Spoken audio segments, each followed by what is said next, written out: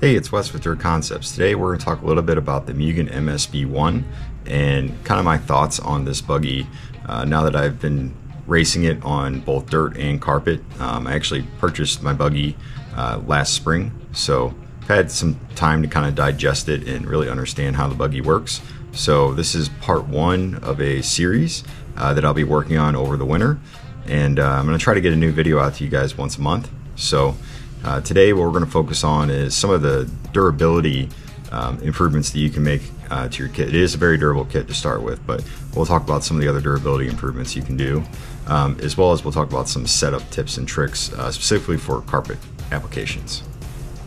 So as I mentioned, the MSB1 overall is a very, very durable buggy. It's very beefy in how it's built. As you can see with the suspension arms, they're very thick and beefy. So it's not by any means an undurable buggy. So the first thing we're going to take a look at though is the front wing mount, and this is specifically for dirt applications, and it is the high mounting wing mount position.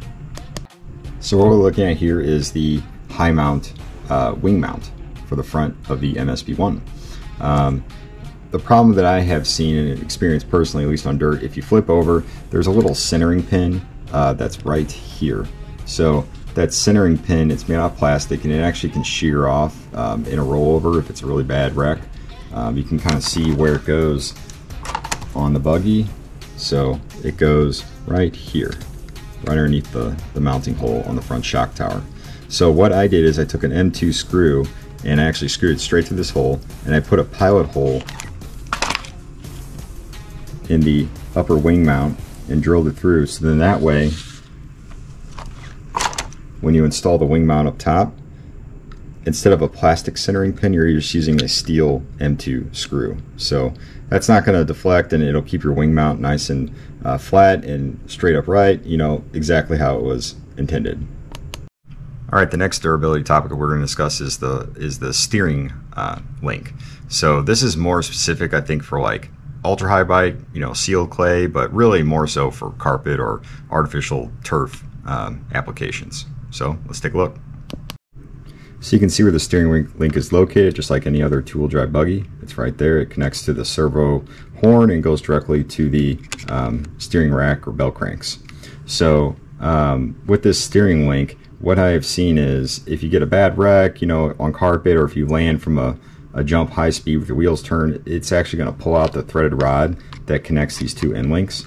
So what I did is installed a 3mm longer threaded rod, so that way the rod seats all the way inside of that end link, as well as I applied a little CA glue to the threads of the threaded rod. So when you do this, it's going to help prevent it from pulling out. Next topic we're going to discuss is all going to be setup related for carpet applications. First and foremost, the first thing that I would change is your shock package on your buggy for carpet. I think the 4-hole pistons, they just don't produce enough pack unless you get really, really thick oil. In that case, though, you're just not getting enough suspension action. So what I'd recommend is stick with the 2-hole pistons, and I would take a look at the Flashpoint 2.5mm thick pistons. These things were awesome on carpet. Didn't really have any chassis slapping, but it doesn't make it to where the suspension is so stiff to where it's not really working. So definitely start out there. What I'd probably do is run 2-hole 1.7mm hole pistons in the front, and then in the rear run 2-hole 1.8mm pistons in the rear. So the next topic we're going to discuss is weight transfer. So the MSB1, in my experience, is very, very sensitive to weight transfer. So something to keep in mind. A lot of times I see on carpet, you know, whenever you have too much steering or you're oversteering, the people a lot of time want to switch directly to, oh, I just need to stiffen up the shock package. I need to take out some roll in the chassis. But with the MSB1, it's, as I said, it's very sensitive to that, and it's really important that you have the even amount of roll both front and rear. The key contributors usually to having your weight transfer off is going to be usually too much front weight bias. So for example, the only brass that I'm really running besides underneath my battery is I run the brass ESC plate. There is the optional servo brass plate as well as the brass bulkhead spacer that you can run.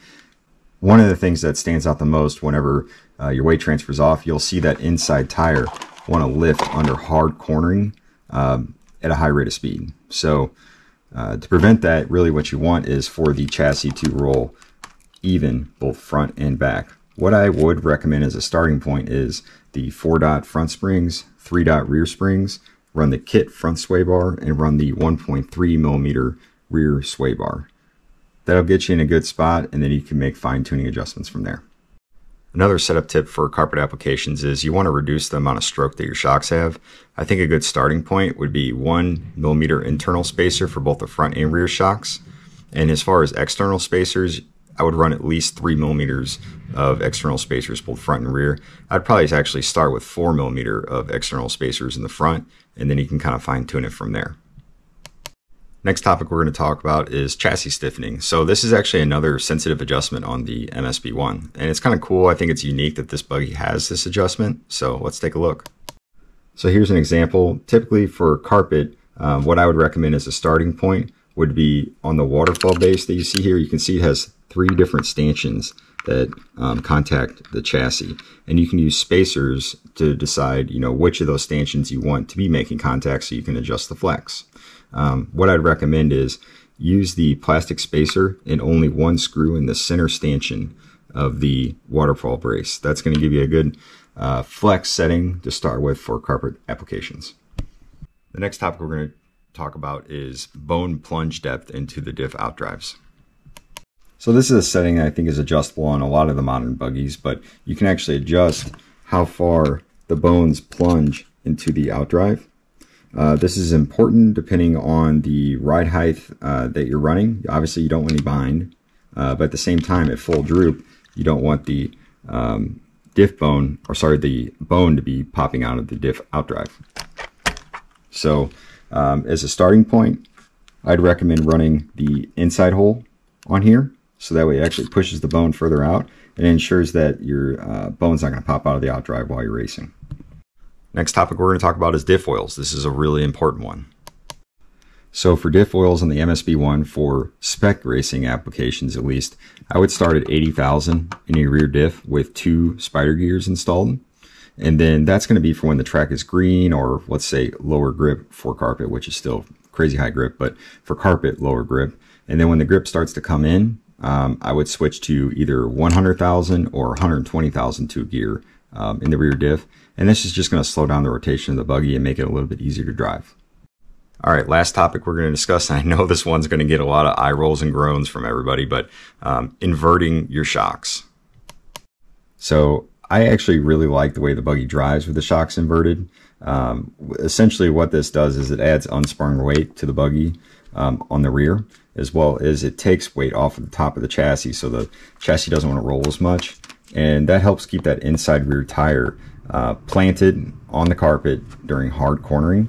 To do this, you basically use 2 3 millimeter shims. I just use the Mugen shims that they sell, so that's 6 millimeters total of shims. And then you just take the same shock eye and put it on top with a lock nut. You'll have to use your screw all the way through and tighten this down really well, because that will come loose if it's not tight. On the bottom, what you want to use is this part number. Basically it's a 5.8 millimeter offset flanged shock eye. So it's SAM BFS-58. You can get this from Main Hobbies. And essentially what you do is you put it on the set screw that goes on here. You put the shock eye on there with a flanged lock nut, and it's going to fit perfect. There will be no binding on the shock cap. So very easy mod to do, and I highly recommend it for carpet applications. All right, and that wraps up part 1 of the MSB1, both durability and setup tips and tricks. So we'll have another one drop here in about a month, and look forward to talking to you guys soon.